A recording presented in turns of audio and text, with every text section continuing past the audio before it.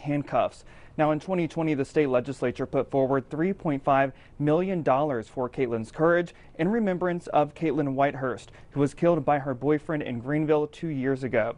Now, between the crime and trial, domestic violence suspects may be ordered to wear the tracking device once out on bond. The victims can opt into having one too. Now, if suspects gets within 3 miles to 300 feet of the victim will get an alert. The victim's home and workplace are off limits to suspects at all times. The closer someone gets, the more likely police will be dispatched. Guilford Family Justice Center Director Katherine Johnson says this is critical as domestic violence cases have skyrocketed in the Triad.